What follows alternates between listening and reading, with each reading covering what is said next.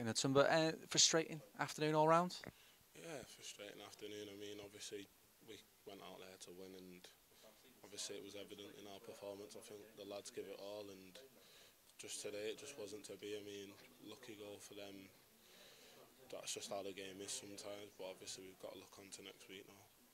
It was a strange game because there wasn't too many chances for both sides, was there? No, there wasn't really too many chances. I mean, we gave it our all, but they sat really deep, and it was hard to penetrate. And the times where we did penetrate, it was either like a last-ditch tackle or a worldy tackle. So, just one of them.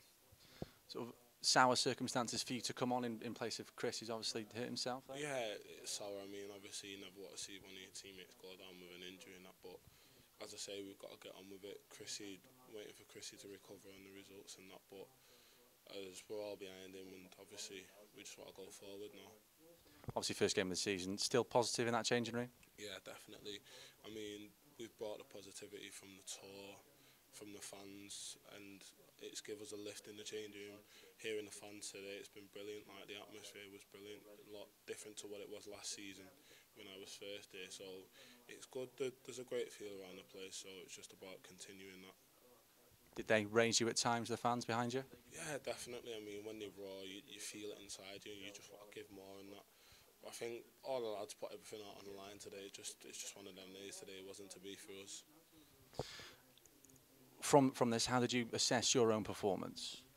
I thought I did all right when I come on, but it's disappointing, like you say.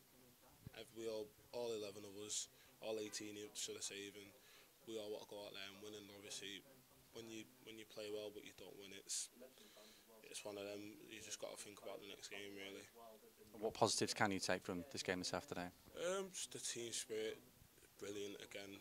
The lads' our heads haven't gone down, and I think the fans are still behind us, as you can see, and they just want us to do well. So that's a massive positive, and we're creating chances, really. I suppose the good thing is as well, not long to wait to put that right game on Tuesday. Yeah, that's a good thing in football. There's always a game around the corner where you can put things right. So hopefully we'll go down to Maidenhead and put things right.